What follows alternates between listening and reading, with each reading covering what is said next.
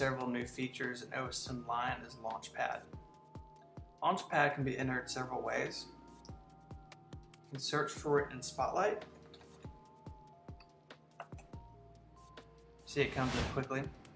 Now it's obvious that this is a representation of something very similar to what's on Apple's iPad. You have a grid of icons you can launch applications from. See, chest opens up. Minimize that. Let's go back to Launchpad real quick. You can swipe in between screens just like on the iPad or the iPhone or the iPod Touch. You can create folders, so I can pick this up and drag it. Mine automatically names a folder for me. I can change that name. Give it a name I want.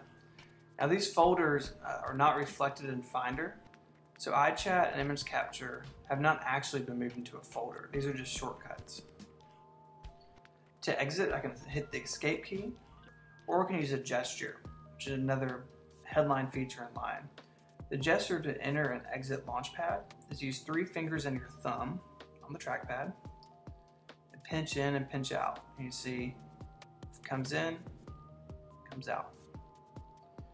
Now Launchpad has a few more tricks. If we go back into it, we can see here that I have an application that I have paused from the Mac App Store. And it shows up here because anything downloaded in the Mac App Store no longer goes to the dock as it did in Snow Leopard, but goes right to Launchpad. If I pause the download in the App Store, the icon gets grayed out with a paused name under it. And you'll see the progress bar shows up here and down here in the dock.